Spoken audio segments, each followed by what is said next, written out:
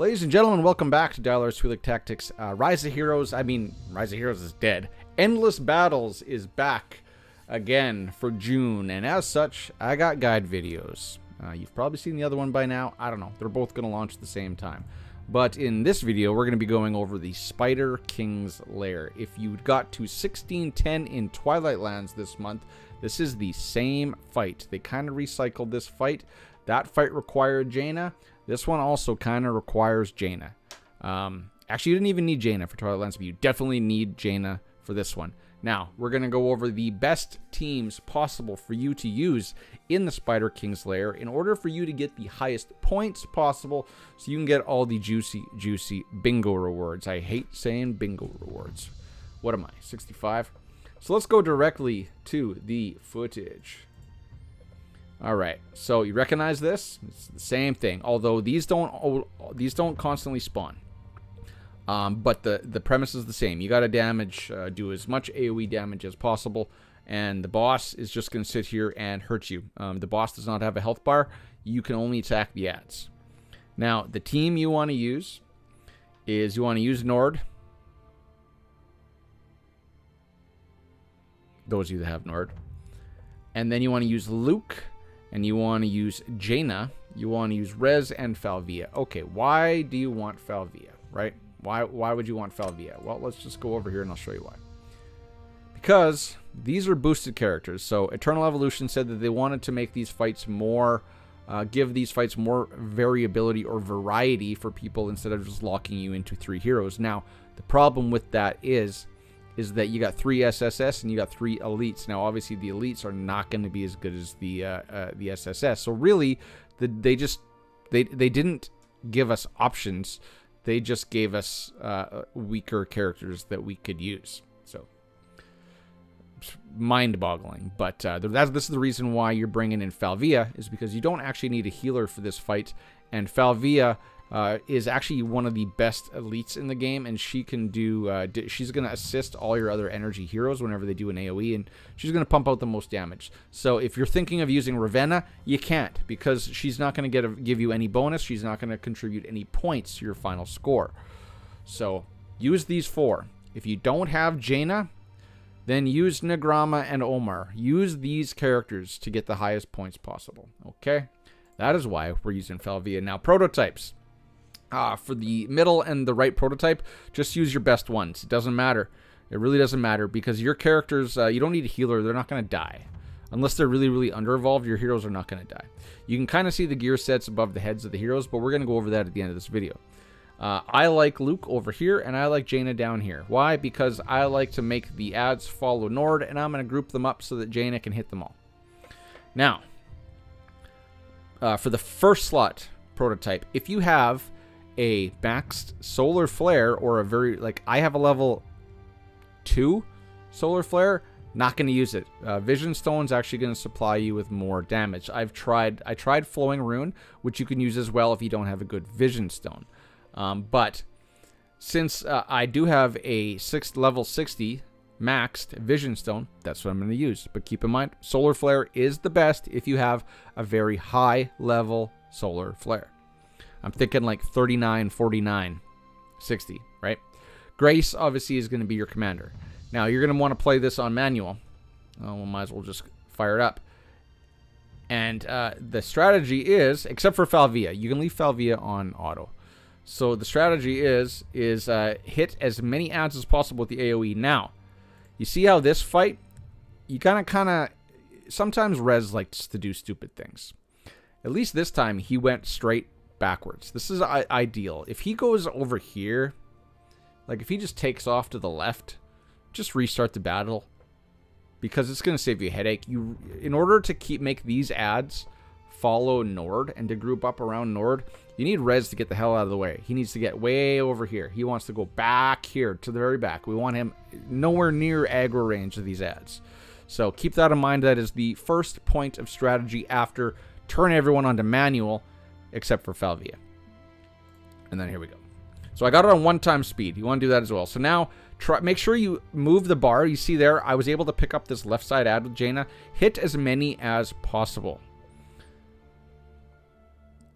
There we go. We hit 1, 2, 3, 4, 5, 6, 7, 8 hero, or 8 enemies. That's ideal.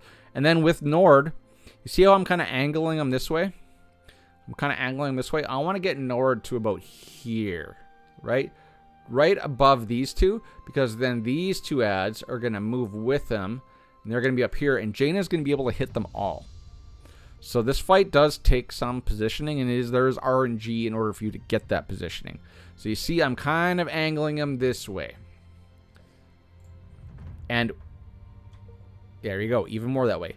And then res, so obviously use res on Jaina if Jaina is under, say, 40% energy. I wouldn't use res on anybody else because Jaina gets her energy back really, really quick. Just hold res until she's ready. So there, even now, I'm able to hit, I think, all of the ads with Jaina with the current positioning. Yes, I can hit every single ad. But I don't want them moving, running away. So I am going to still move Nord over to the immediate to the right of the big boss.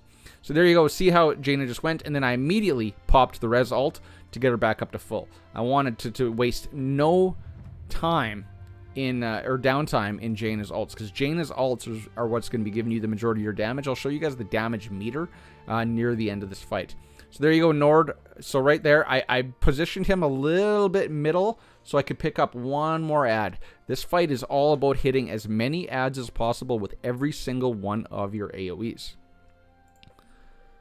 But most importantly, Jaina. So, and then Luke, try to hit as many as you can, because you want you want that debuff, because applying a debuff, especially if you have Vision Stone, is what is going to allow you to pump out even higher damage numbers. So at this point, let's see, look at, I'm missing an ad there. I couldn't hit one ad from Jaina. Now she can hit them all. So now the ads are properly positioned. So I said that Nord is right to the right of the boss, and then he's going to go horizontally back and forth, because you're going to see when Nord goes, he's going to pick up the majority of the ads by going back and forth this way, horizontally to the boss. If you go this way, if you go south, you're going to just get the south ads. If you go north, you're just going to get the north ads. You want to go east-west with Nord. And then it's just, once you get all the ads positioned, it's just about... it's just about rinse and repeat, right? Doing everything exactly the same. Res to Jaina, alting everybody, and then you see there, see how I'm positioning Nord to try to get the most ads possible. So now he's going to be in the middle. He's right in the middle of the north pack and the south pack of ads, and actually now he is properly positioned. Now he can go east-west. And other than Nord moving sideways and going back and forth in each different time, the rest is exactly the same. Alt or AoE as many ads as you can. How much time we got? A minute? Kind of boring now. And that's it. That's really the strategy of the fight. This is going to get you the best numbers. I don't think I've seen a better strategy. The only thing that's going to get you higher numbers than what you're going to see me getting is if you have higher evolutions or higher or better substats on your gear. My Luke is just Immortal 0. My Jaina is Immortal 1. My Nord is Immortal 1. And my Falvia is maxed. So if you got higher evolutions on your Jaina, you're going to do a whole lot more damage. If you got a lot of better substats on her, you got higher attack values on her, you're going to do more damage. If you got a higher evolved Solar Flare as your left side prototype, you're going to do more damage. That's about it. So we could kind of fast forward now, because it's just Jaina alt, Jaina alt, Jaina alt. Actually, I'll move my head right now just so you can see what I'm talking about. Look at the damage meter. Like, Falvia who? Luke who? Like, even Nord is doing maybe a third of Jaina's damage. So this is the Jaina fight. If you don't have Jaina, Immortal, X30, you're just going to have to be satisfied with the numbers that you get. But yeah, if you leave Jaina on auto, like you could run this on auto, but then Nord's just going to be trying to ult the boss the whole time, and you're going to be getting subpar numbers. But you're still going to be getting good numbers. And you see Rez, now he's up top there. He's underneath my camera, but he's up there where he shouldn't be. But at least now I have the ads focused on Falvia and Nord. Now, Falvia is not going to die, so these ads actually don't do a whole lot of damage. The majority of the damage you're going to be taking from this fight is from the recurring poison that goes out.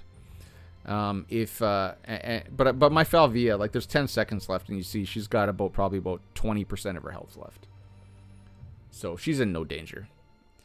And remember, Falvia is assisting every single AoE. Let's see if she does it here with Nord.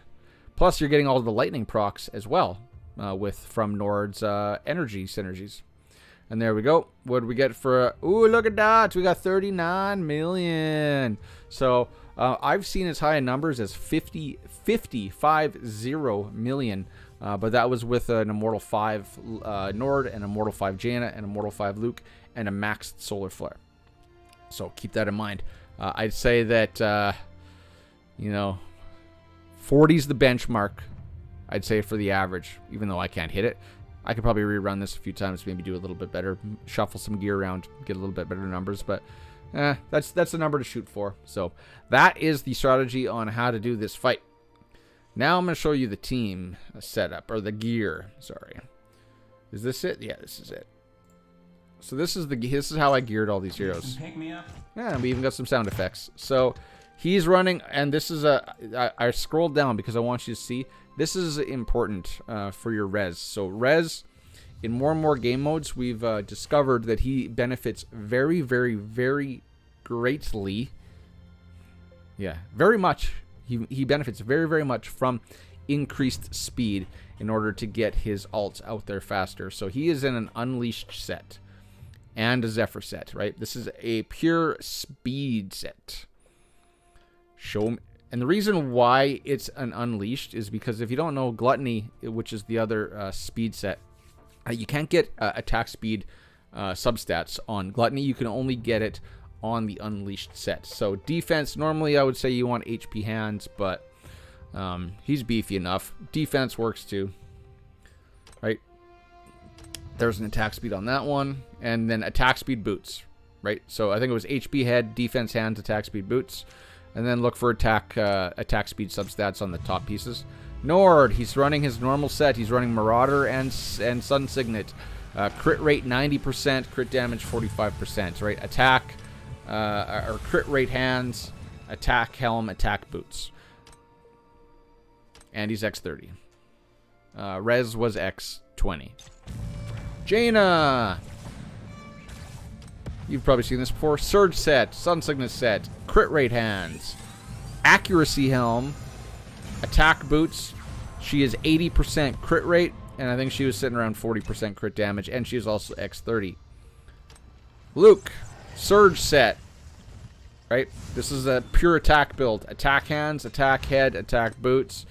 Crit rate, crit damage don't matter. You just want to pump up that attack number, and he's X30 as well. And then last but not least, Falvia. She is in a full overload set because you can run her, because of her kit, you can run her with a little bit lower crit rate, and I think she gets it from her exclusive. She gets 30% crit rate from her exclusive weapon. So she's way, way, way up there in full overload set. She can hit all the good numbers. So that's the gearing of the team. That's the strategy on how to do the fight.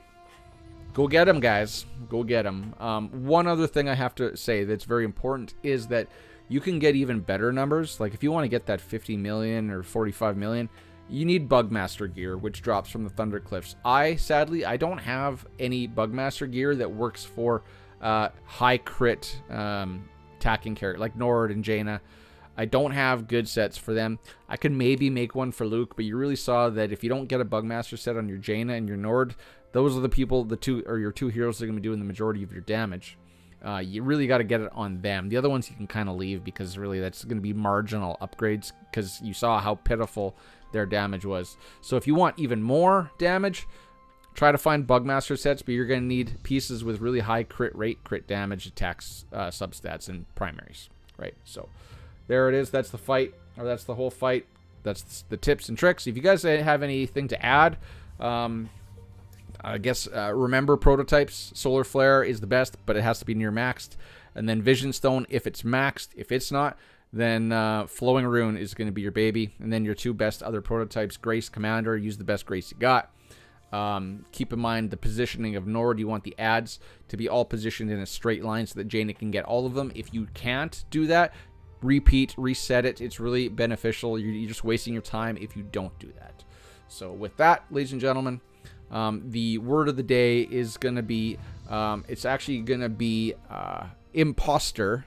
Imposter, and the reason why is because this says Spider King's Lair, but this boss obviously has some female genitalia, so they're lying to us. So the word of the day is imposter. Put that down in the comments, and I'll know you made it to the end and you enjoyed this video. So yeah, that's about it. So till next time, ladies and gentlemen, cheers, peace, bye bye.